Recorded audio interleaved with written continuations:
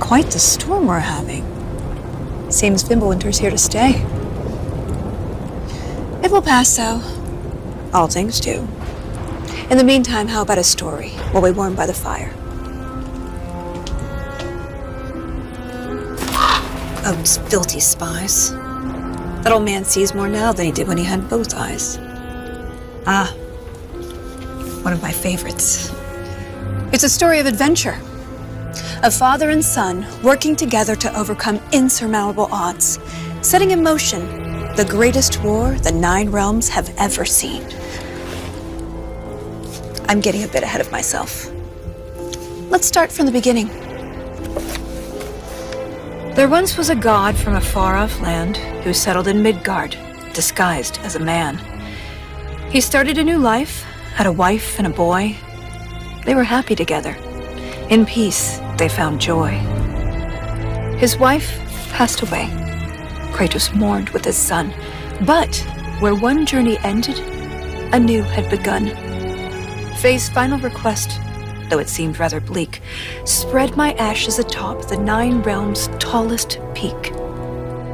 As they readied themselves for the long road ahead, a stranger accosted them in their homestead. Baldur sought answers as Odin's hand. Kratos gave none to the Aesir firebrand. They made way for the mountains.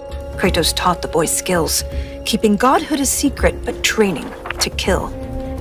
Gods were always in danger, this Kratos knew, but secrets, he'd learn, could harm the boy too. They found Mimir in a tree, punishment for his wrongs, so they lopped off his head, and they brought him along. Mimir held ancient wisdom and knew the lost god of war. He warned, tell the boy, but Kratos ignored. No, now hold on a minute. Is that all that's in there about me? Something to add? Actually, yes, I do. You see, Odin, in all of his dreadfully paranoid wisdom, trapped me in that bloody tree for perceived wrongs, and I led quite the colourful life before even meeting him. It all started when I was just a lad in the service of a great fairy king. Riveting stuff, really. We'll have to get back to that later. No, don't turn the page. I wasn't finished. If Mimir were telling the story, we'd be here all day. Anyways, they met Freya, masquerading as a witch in the woods. A god knows a god. She would aid where she could. She cautioned, you must tell your son he's divine. But Kratos dismissed her. He'd regret this in time. On the road, Baldur's allies, Thor's sons, attacked. Something snapped in Atreus as he tried to fight back.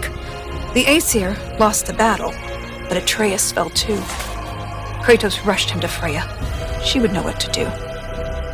Freya was disheartened with the father's neglect, but with the heart of Hell's troll, she could save his son yet. Kratos thundered through Helheim and slew the great troll. He had captured its heart, but in his burned a hole. He returned with his offering. Freya cast a keen spell, and Atreus was healed, though not all was well. Kratos sat with his son, and for once he was true, revealing he was a god, and Atreus was too. Delighted at first, it seemed all would go smoothly. Then arrogance followed and bent Atreus toward cruelty. With tensions flared, Baldur preyed on their discord, casting back into Helheim Kratos and his ward. In Helheim, they learned Freya caused Baldur's plight. His mother's ill-conceived curse robbed his life of all light. They emerged from the realm as they neared journey's end, but Baldur appeared and attacked once again. Atreus and Kratos were ready this time, stronger together with their power combined. Freya intervened on behalf of her son, begging Baldur's forgiveness for all that she'd done. Baldur strangled his mother. Kratos lunged with a snap. Baldur slumped. Freya wailed. And he died in her lap. Something changed in the world. Snow started to fall. The dawn of Fimbulwinter. The dusk of it all. Atreus asked, is this what it means to be gods? Killing our parents forever at odds? No! Kratos bellowed as he dropped to one knee. we will be the gods that we choose to be. Finally, together, they reached the Great Peak, finding Jotunheim's temple, the giants' retreat. A prophetic mural showed the life they had led. The boy's mother was giant, they learned as they read. Atreus walked to the cliffside. Kratos eyed the wall slowly. Beneath the boy's picture, a name was etched. Loki. They scattered her ashes and watched as they lifted. Over rolling red hills, the wind danced, and it drifted. Standing side by side, feeling hopeful and new, the boy was at peace. And the father was too. With their promise fulfilled, they returned to their home. They trained day after day, lest they'd reap what they'd sown. Atreus grew restless. Wary, Kratos remained. Ragnarok loomed as the great winter waned.